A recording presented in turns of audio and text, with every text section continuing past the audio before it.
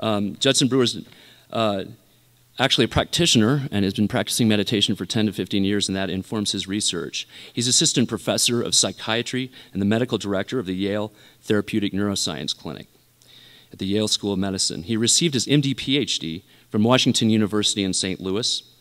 His research focuses on neurobiological mechanisms underlying the interface between stress, mindfulness, and the addictive process, and in developing effective means for modulating those processes to better treat substance use disorders. Please welcome me, welcome Judson. What I'd like to do today is really briefly touch on what Jinpa was talking about in terms of the seed of compassion, loving kindness meditation, and how this relates to self-referential networks. And these networks, if you can keep Brian's slides in mind, are going to be very important in this discussion. So the organizer asked me to talk about myself. Well, I'm happy to talk about myself, and it turns out that many people are happy to talk about themselves. So the nucleus accumbens is actually activated when people talk about themselves. This study was particularly interesting because these people, while they were in the scanner, they were given a choice to earn money or talk about themselves. Guess what they did? The problem here is, and this is where it comes to my personal interest, is that this type of stuff I've been starting to learn isn't actually bringing me a lot of happiness. And so I think this has really piqued my personal interest in meditation and studying this stuff to see what's actually going on. So my expertise and approach, well, I would say I'm an expert in one thing, which is I'm an expert in suffering. Now, what do I mean by this? I've logged many, many, many hours. I think this is a conservative estimate, but by some accounts, 10,000 means that you're an expert. My approach, so we've done some clinical studies with mindfulness training for addictions. I'm an addiction psychiatrist. I'm not going to talk about those today, but if you're interested, I'm happy to talk about those afterwards. What I'll focus on today is some of the neural mechanisms of meditation. So again, back to my personal interest. Again, I'm an expert in suffering, and I'll just give a personal example. So I like to ride my bike to work, and I ride my bike, and a car perhaps is not as excited about me riding my bike to work, and so they honk it. Sometimes I get somebody honking at me, and that doesn't feel very good. And my brain says, "You're going to take that? You're going to, you let that guy honk at you? You had the right of way or whatever." And so my brain says, "Do something." And so I'll get in front of the car, I'll give them some choice words, or give them a few finger gestures, and that lays down this. I feel better temporarily, and this lays. What I was learning was this is actually laying down this habit circuit, this reward pathway that said, oh, well, next time somebody honks at you, do that again. And what I found was this was kind of perpetuating itself. And the more I would do it, the stronger it would get, or I would arrive at work angry and tell a coworker, I can't believe these cars, or whatever. So this, for those of you that are familiar with operant conditioning, this might look familiar. So I was doing a classic negative reinforcement. So is this the first time that positive or negative reinforcement has been described? I think perhaps as Jinpa and others have suggested, way back in the Buddha's time, I think the Buddha may have been the earliest documented psychologist. And in fact, our operant conditioning processes, positive and negative reinforcement, have been described 2,500 years ago with just slightly different, not that much different, but slightly different terminology. So if we have a trigger or a cue that comes into the brain, it gets interpreted as pleasant or unpleasant. And this induces us to want to do something about it. So we want the pleasant to continue, we want the unpleasant to go away, so we do something about it. And when we do something, and according to the ancient terminology, this leads to the birth of a self-identity, and this memory gets laid down, so we reinforce the process. So it's all about me. And literally this is self-propagating, and is termed in samsara, this endless wandering, because all it does is perpetuate itself. So what I found was when I was meditating myself, I started doing loving kindness practice. And I would do this begrudgingly at first. Okay, I'm just going to use this as concentration. I'm a scientist. I don't know what this touchy-feely kumbaya stuff is. But I also started realizing the more I practiced it, it actually felt pretty good. And I noticed the more I practiced, I would ride to work and somebody would honk at me and this anger would come up. And I would find myself giving myself some phrases of loving kindness, may I be happy, and giving phrases to the driver, and the anger wouldn't get its teeth sunk in. And I also found that this started laying down a different type of reward-based process where I would start, I didn't actually need people to honk at me to start doing metta, and I started doing metta for drivers, any driver that I would see as I would ride to work, and it was tremendously transformative. I would get to work and I would be happy to be there as compared to, I couldn't wait to tell how bad the drivers were. So that's my personal experience. It's been a tremendously transformative experience for me, myself. So I got very interested in looking at the neural mechanisms, and there wasn't a lot known at the time. This was about 5 or 6 years ago that I started doing some research with this. But I think there was a lot more known about kind of some of the opposite things with regard to mindfulness. So mindlessness. I'm just going to go through a very quick study where there was a study that was done at Harvard a few years ago where they found that 50% of the time of our waking life, our minds are wandering. So if you pay attention for half of this lecture, you're on average. But what they also found was when they asked people, when you're not paying attention, when your mind's wandering, are you happy or are you not happy? They found that they're no happier when they're thinking about their greatest Hawaiian vacation or their best fantasy. And what they concluded was that a wandering mind is an unhappy mind. So because this is such a prevalent process, this has actually been studied neuroscientifically, and there's a network of structures that now seems to be involved in this way of being that's aptly dubbed the default mode network, because this is what we default to. And I'm going to focus on the two main structures of the default mode, and those were actually activated in Brian's study, the medial prefrontal cortex and the posterior cingulate. Now here's a study that illustrates this. So Sue Whitfield-Gabrielli at MIT did a study where she had people just lay in the scanner, not do anything in particular. Those are the standard default mode instructions. And then they also did a separate task where they had them look at adjectives and ask them if they describe them, a typical self-referential process. And what she did was she did a conversion analysis where she looked to see where there was common overlap, where brain regions were activating during this default mode task and also during the self-referential task. And you can see here in green that the medial prefrontal cortex and the posterior cingulate are both activated, both when people are told not to do anything in particular and also when they're doing self-referencing. And what we can conclude from this and a lot of other literature is that when we're left to our own devices, we think about things related to ourselves, and this may be rewarding, as that first paper showed. So how can we step out of ourselves and step out of these self-reinforcing processes to be more present in the present? So we turned to the experts, and we did a small study with 12 very experienced meditators, again, on some scales, the 10,000 hour, they meet the 10,000 hour rule, and also 12 very well-matched novice controls that we taught to meditate that morning. And what we had people do, I'm just going to go through these very quickly. We had them do 3 standard meditation practices. One was just pay attention to your breath. You don't have to read this.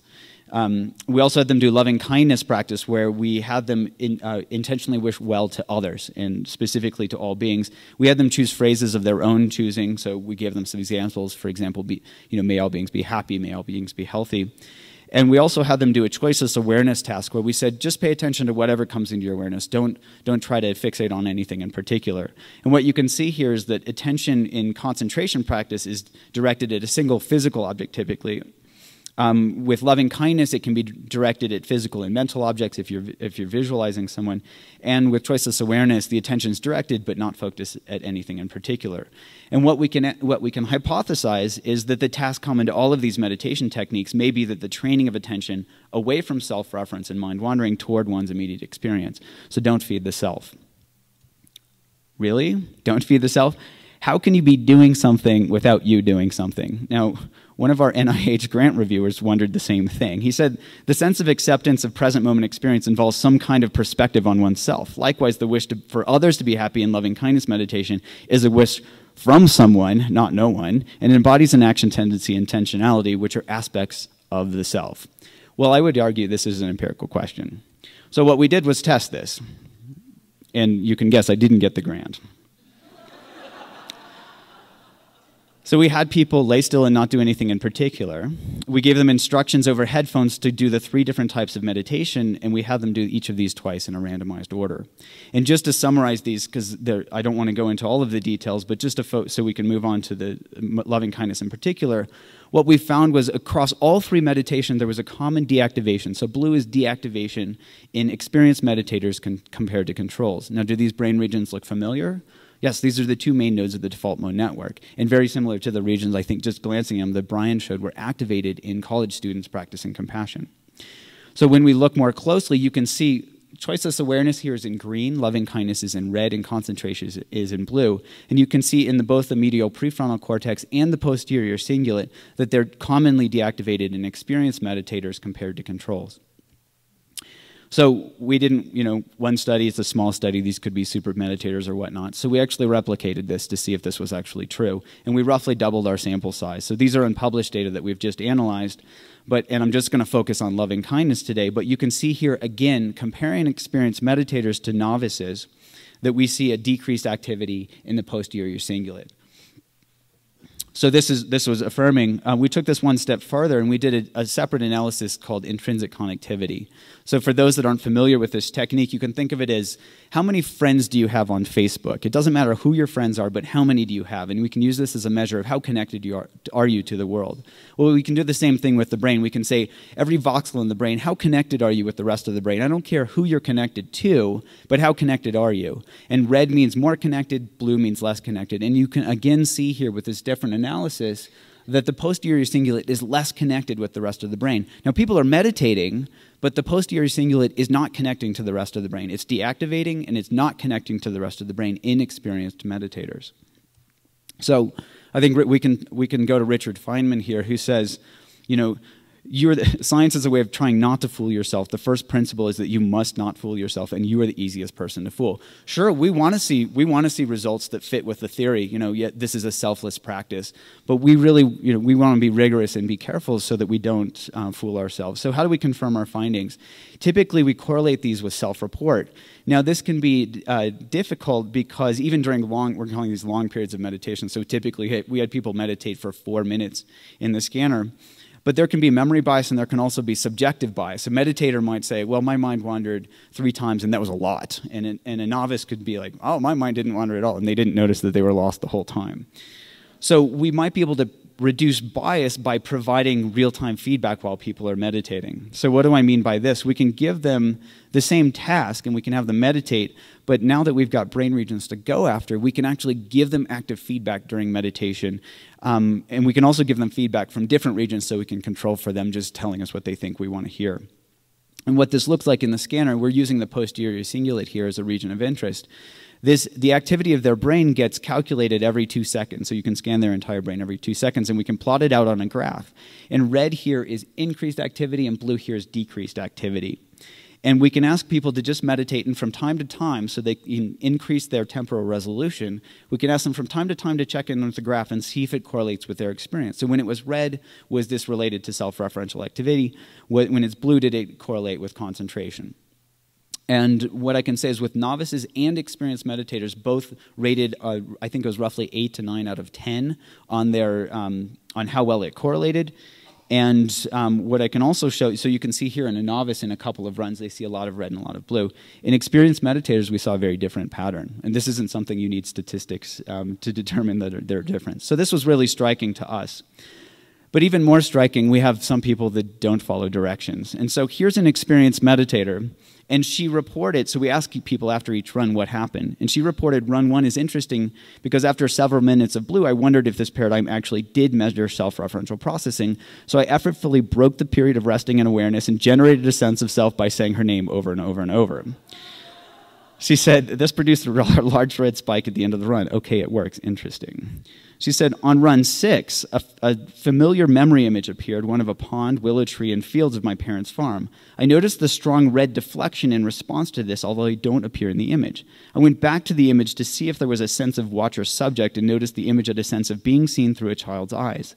The somewhat desolate feeling landscape corresponds to the child's subjectivity. So there is a subject there, even though I never noticed it before. The scanner feedback made me look for it. If you look at run 6, you can see me exploring the image in a long red of run in the middle. Then I remembered I wasn't doing the task, so I let go for a while. Then I started imagining myself in the future telling Judd about what I discovered about childhood memories, which you can clearly see in the second run of red at the end of run 6. She said, I'm sorry that I blew off the directions, but I learned something new and very subtle about those recurring memory images that I've had for more than a decade, something I may not have learned otherwise. So we can start to use this feedback as a way to get at individual variability within a run. I'm just going to show you a few more examples very, very quickly. So here's an experienced meditator doing concentration meditation, and here's one, same person doing loving kindness meditation, and you can see the tremendous amount of variability within this run. Well, what he reported was his loving kindness practice really got started toward the end of the run. Thank you. And I'm just going to, and so we can argue here, you know, again, this is confirming that the self is optional for these practices. I'm just going to show one more very quickly, somebody doing Tonglen meditation for a friend and then for a significant other. And he said, oh. So I'm just going to summarize. Just summarize quickly, it seems that the posterior cingulate in particular is part of the default mode network, and there's a lot of other research besides ours that supports this, may be a good target for meditation. And it also seems that decreased intrinsic connectivity may be the case for loving kindness as well. And we can start to use real-time feedback as a way for confirming results, capturing variability within task blocks, and also pointing out aspects of experience. So this is an emerging field described as neurophenomenology that was originally proposed by Francisco Varela, among others. And so just really quickly, I'm 8 seconds over time. If compassion meditation is a selfless practice, we can ask ourselves a few questions. Should it, with practice, decrease posterior cingulate activity like many other meditations are being shown to do? And does this differentiate true compassion from empathy, where empathy might be a more self-referential process? These are hypotheses that we can test. And also, can we start to use neurofeedback as a tool, for example, using the posterior cingulate, but many other brain regions may be involved as well, for helping individuals learn to practice. And we can follow empathies, or follow outcomes. Does this correlate with decreased empathy fatigue, increased prosocial behavior, etc.? So I'll stop there just with a Shanti Deva quote that you can read in 4 seconds. And thank everyone for listening.